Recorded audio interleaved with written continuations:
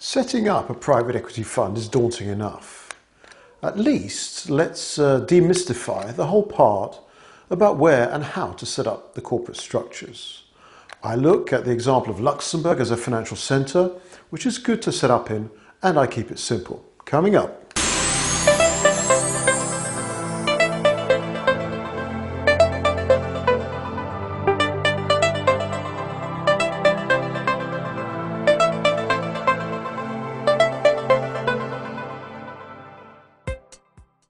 If you want to have a private equity fund, you need to set up somewhere.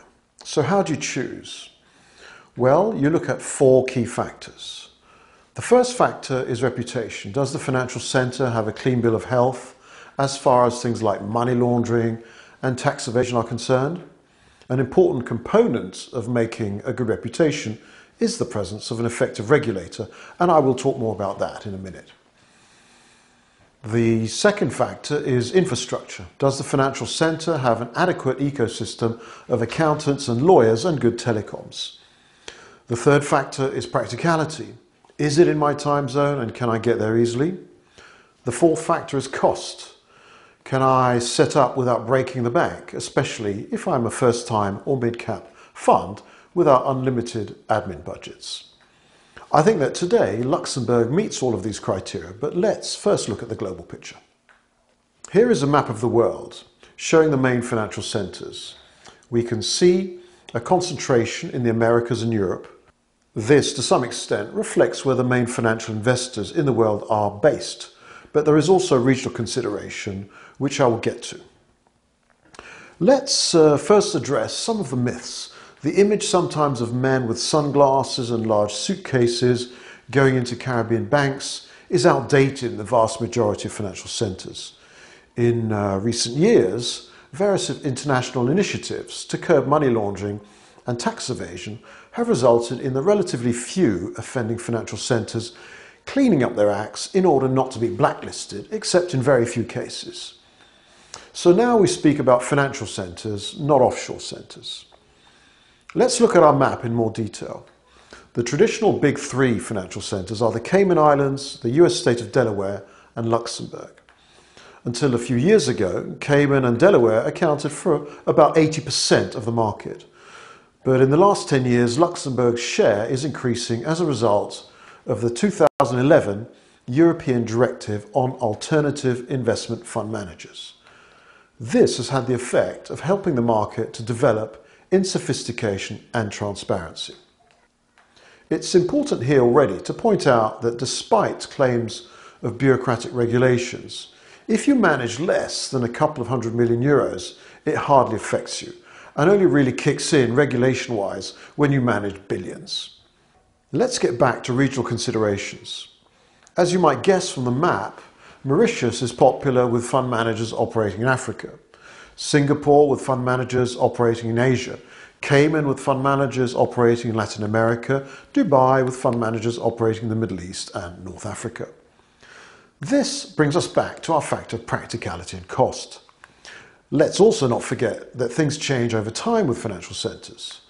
So, for example, this year, in late 2020, Dubai is losing ground because it is too expensive and bureaucratic. Cyprus is losing ground due to its Russian connection and political issues. Malta is gaining ground due to user-friendly reforms made by the local authorities, and Ireland is gaining ground because of Brexit. Here we are in Luxembourg.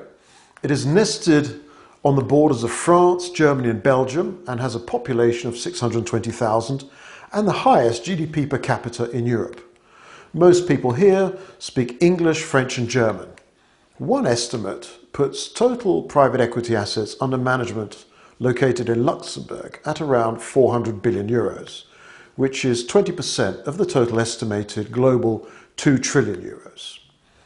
Traditionally, Luxembourg was the place where more mid-cap funds would set up, with 11% of its workforce in financial services, and this accounting for 26% of its GDP. Clearly, Luxembourg is going to make sure it is a sought-after destination for private equity fund managers.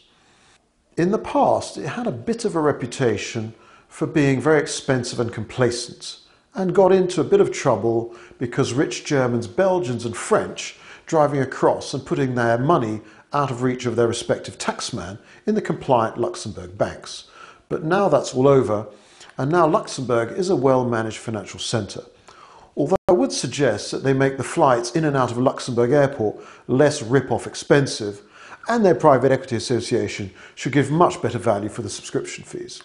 But these are only minor gripes. I suppose I will miss my annual trip to Cayman, where I usually buy a Hawaiian shirt, and like a middle-aged idiot, I try to look cool by this hotel pool. What we have observed is that the 2011 EU directive I mentioned stimulated the regulatory authority to take this as an opportunity to spearhead positive development.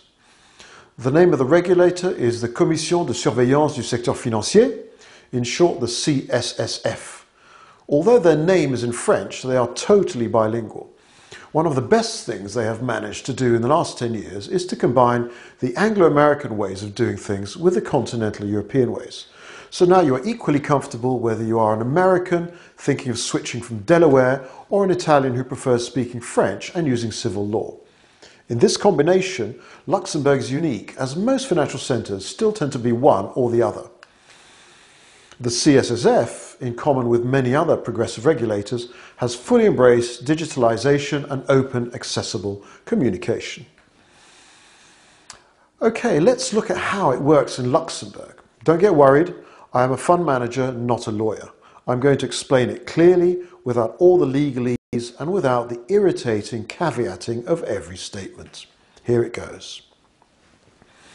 You have 6 regulatory umbrellas to choose to put yourself under. You can see in the pie chart the relative market shares of each one. Let's go from left to right.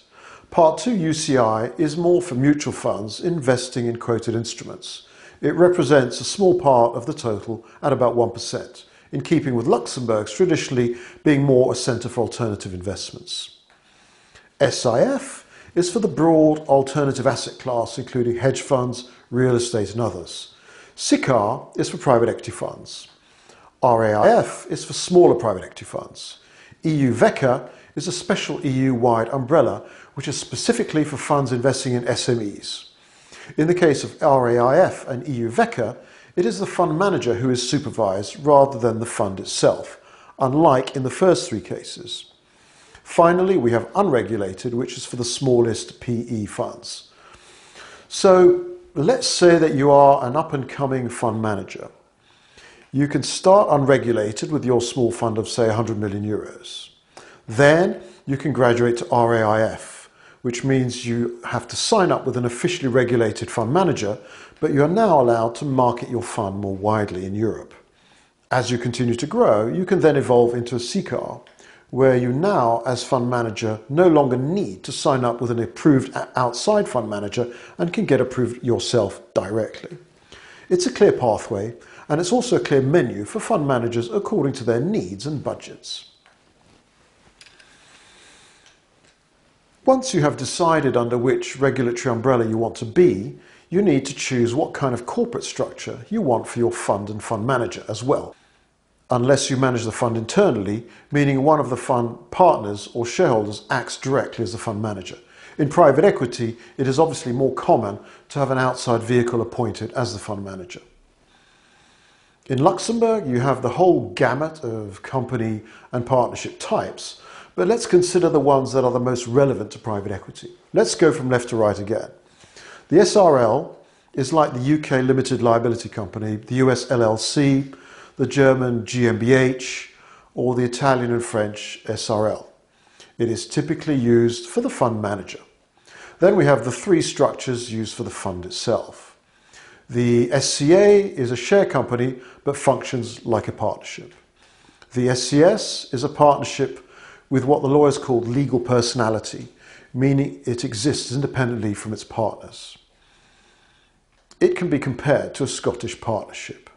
The SCSP is a partnership without legal personality, so more like an English partnership. In practice, though, the SPSC can have an office, a bank account, assets and debts on its own name, so it will work just fine as a private equity fund vehicle. Indeed, the SCSP has been the growth product of Luxembourg over the last few years, due to its ease and its flexibility. For the costs, I'm just going to look at those for whom it will matter most, the small and mid-cap funds. You have the legally fixed costs of putting up the capital and the costs charged by the service providers for setting it up and managing it year on year. There isn't much between it, but the SRL-SCSP combo probably works out the cheapest at around 30k up front and 30k per year. Obviously, setting up the more elaborate umbrellas like RAF and SICAR will be a lot more expensive, but if you are a bigger fund, you will be able to afford it. So that's Luxembourg, situated in the heart of Europe with the traditional alternatives, which has made big steps over the last 10 years. Hope you enjoyed the video. Please consider subscribing if you did. Until the next one.